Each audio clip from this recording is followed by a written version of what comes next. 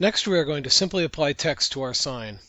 Click on the Text tool, which opens the Create Text box on the top left of the screen.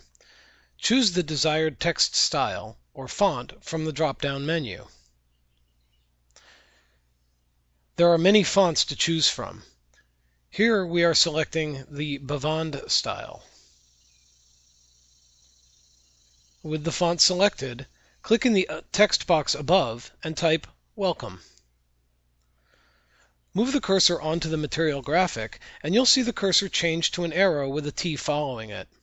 Click on the material where you want to place the graphic. Click Apply at the bottom of the text window and the text appears where you placed it. Note that the text on the panel is highlighted in purple.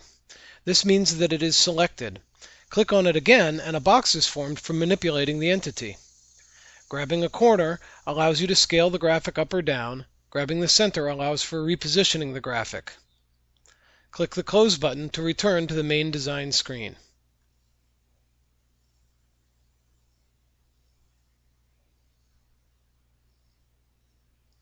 The graphic is still purple, so it is still actively selected.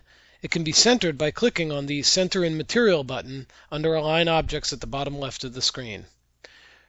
The text is now chosen and placed in our project ready to be carved. The next video we will add a boundary.